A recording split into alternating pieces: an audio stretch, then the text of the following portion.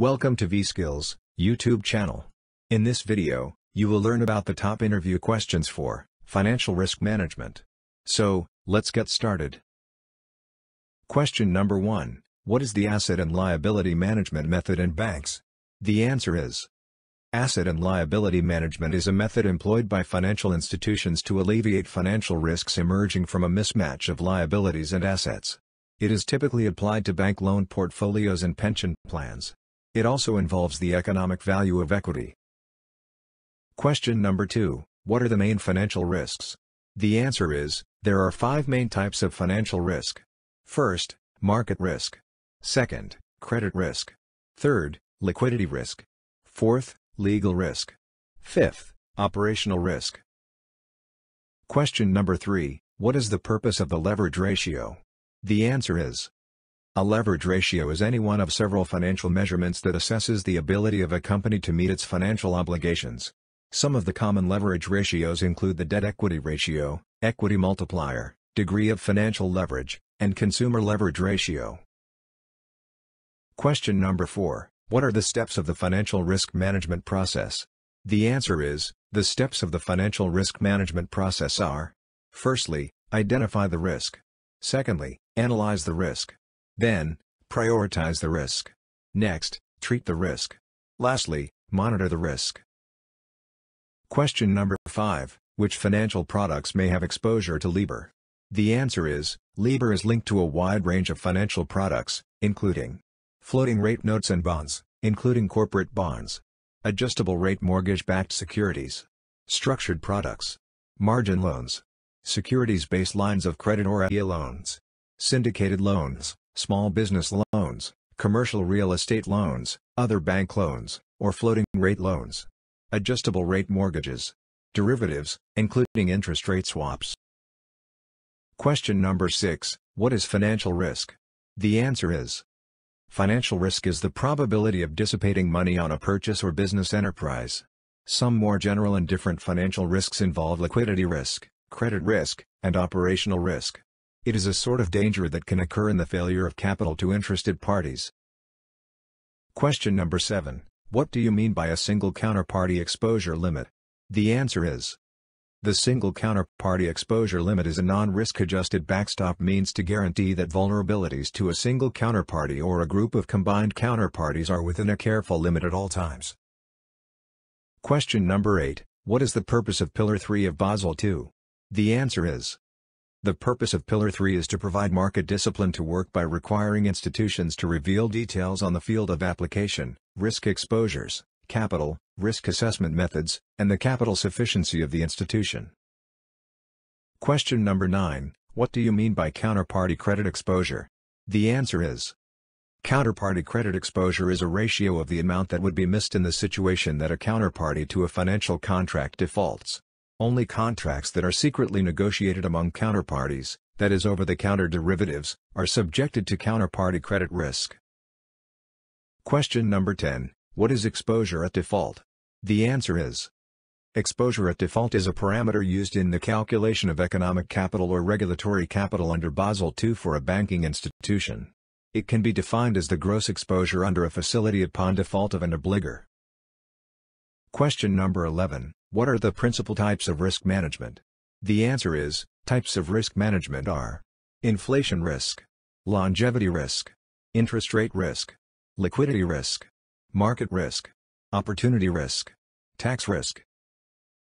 Question number 12. What is the distinction between credit risk and counterparty risk? The answer is: credit risk is the prospect of operating a risky bond, whereas counterparty risk is the danger that the counterparty will not be capable to satisfy its contractual commitments if the credit event occurs. Question number 13. How do you recognize financial risks? The answer is: to recognize financial risk, analyze the daily financial transactions, particularly cash flow. Operational risks are connected to the company's executive and operational methods ranging from the IT systems to regulations to recruitment. Question number 14. What are the 3 ways to risk management? The answer is: each process is divided into one of the 3 general categories that we practice to incorporate risk management practices, which are operational hedging, access to external finance, and financial hedging with derivatives. Question number 15. What are the elements of risk management? The answer is, elements of risk management are risk measurement, risk identification and assessment, risk reporting and monitoring, risk mitigation, risk governance. Question number 16. What is the counterparty credit limit?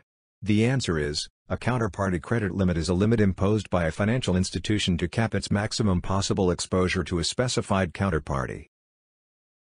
Question number 17. What do you mean by market risk?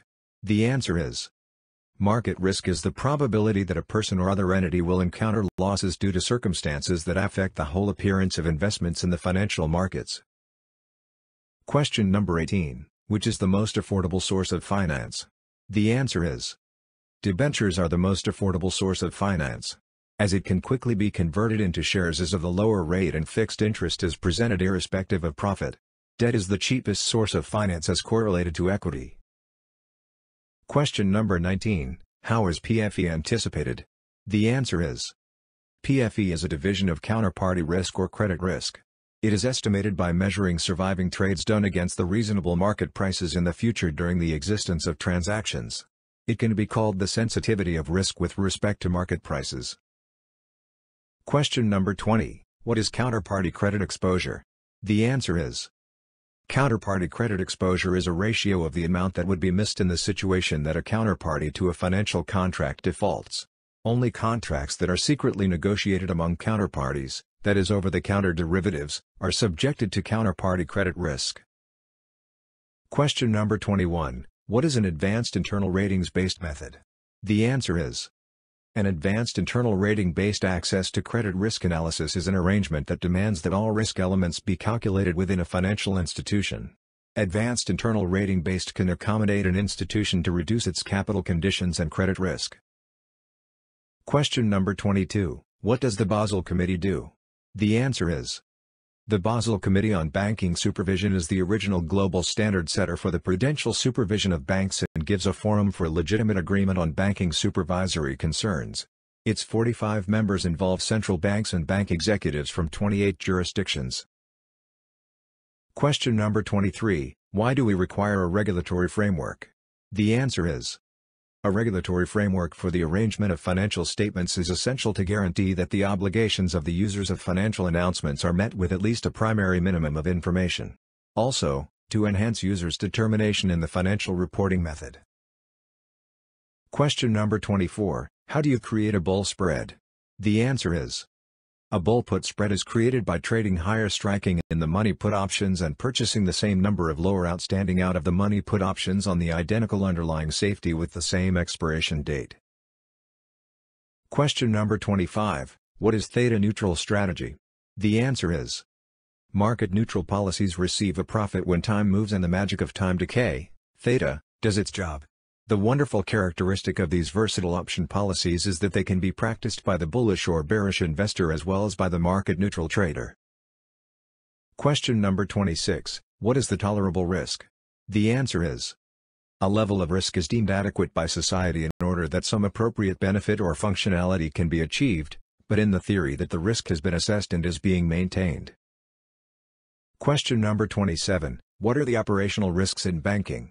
The answer is, operational risk has been established by the Basel Committee on Banking Supervision as the opportunity of loss occurring from incompetent or failed internal methods, people, and systems or from outside events. Question number 28. How do you resolve operational risk? The answer is, steps to resolve operational risk. Step 1. Managing equipment malfunctions. Step 2. Keep safe business-to-business relationships. Step 3. Having enough insurance. Step 4. Know the regulations. Question number 29. How do bankers manage interest rate risks? The answer is, there are two ways in which a bank can accomplish its interest rate risks. By balancing the maturity and repricing terms of its assets and liabilities. And, by employing in derivatives transactions. Question number 30. What is replacement cost risk? The answer is, the risk of loss of unrealized earnings on complex transactions with a counterparty. The resulting appearance is the cost of substituting the original transaction at current market prices.